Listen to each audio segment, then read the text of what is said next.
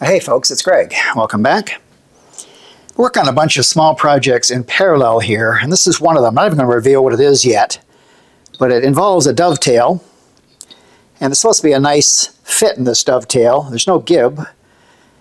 Unfortunately, as I was doing the math to adjust for the tool diameter to subtract on the DRO settings here, I missed a digit and ended up being 10 thou off on each side, so I got 20 thou of slop side to side here. My first take on this was to make a 15 thou shim that I can slip in here, and it does take up the slack pretty well. And that would be good enough, but I figured I'm going to use the opportunity here to do this right, get rid of the shim, and instead put a gib in here, typical dovetail gib, with some gib screws in the side here. So it'll be a nice little practice project here. Now, to make a gib, obviously I need to have the gib, it's like a trapezoid. It needs to have 30 or 60 degree angles on top and bottom, depending on what surface you're measuring from, to fit into that slot properly. And I don't have a convenient way to hold a small piece of metal like that in my mill vise at 30 or 60 degrees, and I don't want to tilt the head of the mill vise to do it. That's a big pain. What I really need is an angle plate, something I've been meaning to make for a while. I've never really had a use for it, need for it, until now. So I've got this pallet that I bought from Dayton CNC. I'll leave a link below. It's really a nice pallet. Rather than make my own, I decided to buy this. They're relatively inexpensive. Came with the toe clamps to hold it down and dowel pins and so on. Really nice piece, a 3/4 inch plate of aluminum with accurately CNC holes in there. I'm going to use this, and then borrowing an idea from Pragmatic Lee on his channel, I'm going to make this sit on top of this big 2.5 inch piece of steel here with a indent in there, so it'll fit on in the mill vise and be able to tilt back and forth like that. Let me bring you over to the vise and it'll make a little more sense. Alright, so here we are over at the mill vise. I got this big piece of 2.5 inch. This is actually 1045 steel. I bought off eBay. It was advertised as 1045 used. What it clearly is, I'm almost certain, is a part chopped out of a hydraulic cylinder, a big massive like bulldozer or a steam shovel hydraulic cylinder. It seems to have a hardened chrome plating on it, which is really nice. It's very beautiful. I'm just going to cut a piece of this just wide enough to fit in the jaw here. And then I'm going to cut a notch out of it here, a 90 degree notch out of it here, 3/4 inch deep, to accommodate the fixture plate to sit down in there. Now with a 3/4 inch cut out of that, it's just barely going to be above the jaw surface here, so that's important. As Pragmatic Lee points out, what you want to do is choose your diameter here. This is 3 points of contact here.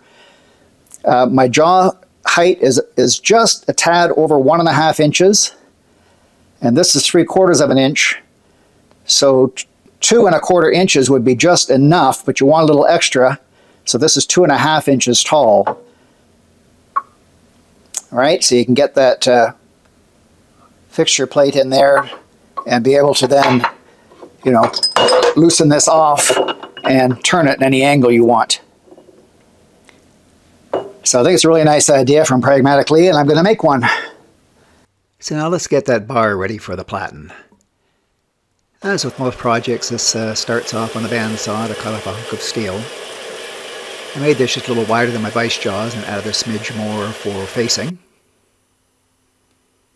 Saw cuts really fast on turbo mode. There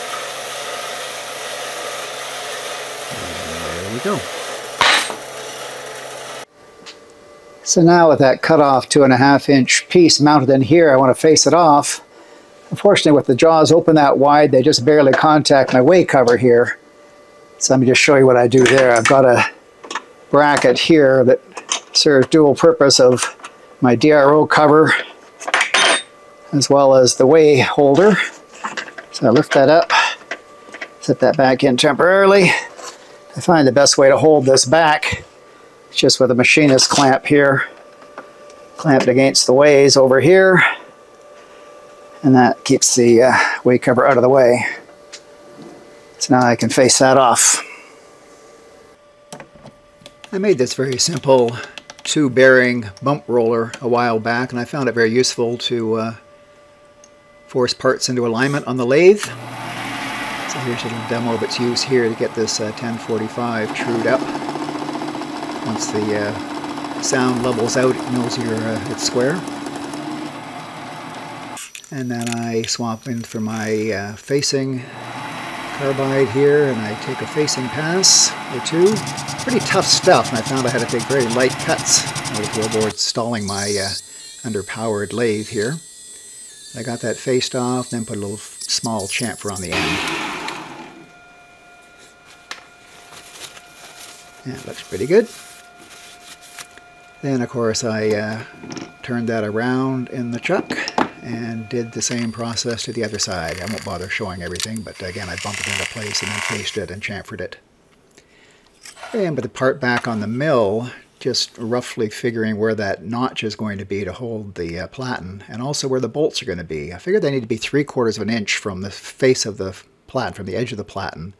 I can't quite get 3/4 there, so I'm going to go a little behind the center line on this cut, for better or worse. I tend to use these 3/8 inch end mills because I buy them in sets of 5. They're pretty cheap. I'd rather break one of these than one of the expensive 1/2 inch ones. There's lots of metal to remove here, so lots of passes. I start off lightly and then get a little more aggressive as I get more confident in the milling process. Making lots and lots of chips, lots to clean up after. Here I'm changing my plan. I was really going to go 3/4 deep, and I ended up going to the top of the jaw face, and I'll talk more about that later. So I got a very deep notch there. And it's time to attach the two pieces together. I have to center find on this part. I'm going to put 3 holes in here, 3 mounting bolts for the platen to bar. So here I'm just spot drilling those 3 holes, and I swap off for a pilot drill. And I'm just going to go down deep enough there. I measured the depth there that I don't want to punch through the other side. I'm going as deep as I can without punching through the other side. There I am again with the proper size tap drill, figuring out how deep I can go and zeroing the quill DRO. And then I can move over. I've got all these DRO positions saved, of course, so I can repeat their locations. And drill down there with the tap size. And then you know what comes next, of course, which is the tapping. This is a 10mm tap. And it's tough going. It's 1045 steel, which is tough. And because they're blind holes, there's no place for the chips to go, so I have to keep pulling the tap out and blowing out the chips to make more progress to the bottom of those holes. Do better with a spiral tap, let the chips evacuate out the top, but I don't have one in 10mm size. But eventually I got them all tapped and they're all good.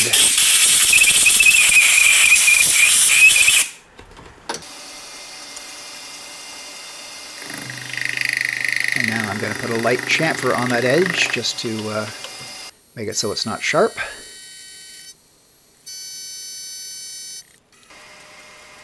Now here's the platen. I got to put the 3 mounting holes in here, so again I'm going to center find on it and edge find. I'm going to go back 3/4 of an inch from that edge for these 3 bolts. And end up adjusting just a little beyond 3/4 of an inch because I wanted to line up on these existing holes. Then I pilot drill each of those holes and then drill them out to 10mm for the bolts. And I'm using 10mm, not 10.5 clearance holes. I'm using 10s, so they're going to be a tight fit. And then I want the bolt heads to be recessed, flush with the platen top. So here I am using my largest end mill, which is 3/4. But I need a little larger than that for the heads of the bolts. They're actually about 0.8 inches in diameter. So here I'm using a boring bar, which is a pain in the butt, but I got to be done. Just a little bit more material to remove so that those bolt heads will fit into those holes. Then I'm taking off just a smidgen here of the edge of the plate, just so those bolts will align properly with the rod, and there I am testing the fit. It's a nice tight fit, everything all together nicely. And finally coming with a chamfer mill again, just to chamfer around the perimeter of this edge. And just the procedure here is I just touch off and I back up, set the depth I want of my chamfer, and then use the power feed to go down the edge, and then I repeat the basic process around the other 3 edges. Let's get on the demo here. So here's the jig complete, mounted in the vise. I've got these screws flush with the top, so there's no interference there. This forms a backstop, which I can use to put a piece of material back on there, which is good and bad news. And this is a bit of a flaw here. I was thinking this would be a good idea to lower this down flush with the top of the mill vise here so that I could get a 0 degree very easily just by dropping it down there, which is good. But then I might need to have clearance here for a bigger piece sometime, and that might be a problem. I thought I might mill that off flush, but then I'm going to lose a lot more of my angle adjustability there. So if I were to make this again, I wouldn't go down so far. I'd leave this top flush with the surface of the cylinder here, and that would also let me have some down movement there. The reason I did it again like this is so that I could have a 0 degree on here, and then I could just easily plop that down like that, and just zero that there. And that would be 0 degrees there too, right? So that's a nice thing, but who's ever going to do this thing at a 0 degrees anyway? I would take this off and just mount this flush in the vise anyway. So that was just a stupid design. I should really, in perfect hindsight, have raised that up and made it flush, just as Pragmatic Lee shows.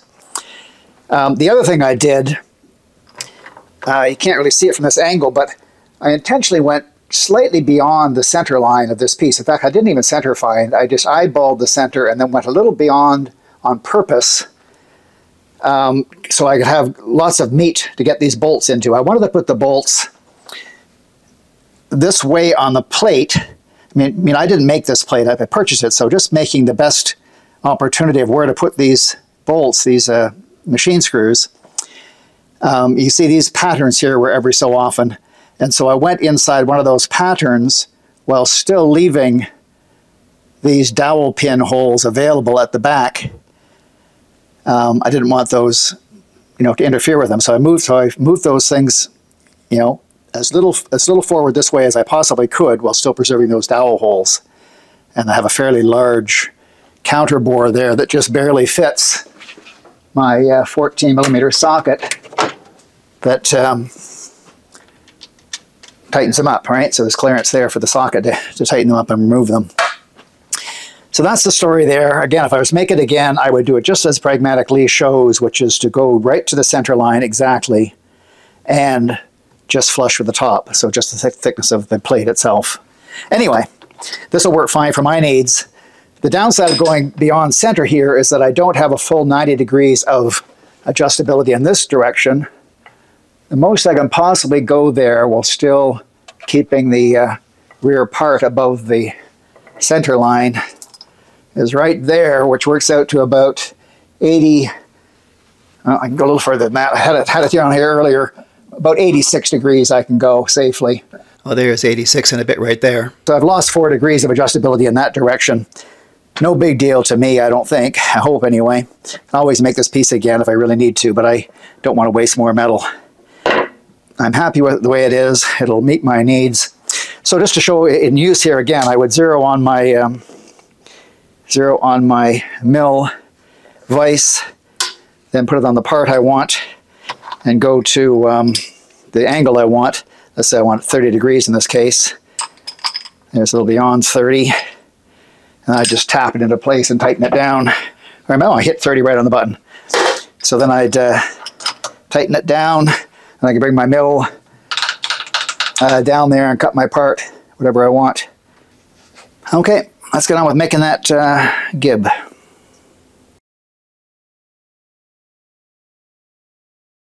I'm going to start by just putting a nice surface finish, not necessarily squaring it, but just putting a nice surface finish on this hunk of 1/8 inch mild steel here.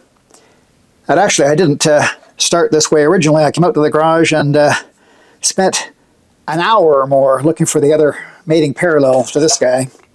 Ended up finding it used to prop up Another small part and another vise on the other side of the shop. Can't believe I spent so long looking for it. Anyway, that's how you waste time every day. So let me just touch off here. Zero the DRO quill. Zip to the other end here. And start squaring this stuff up.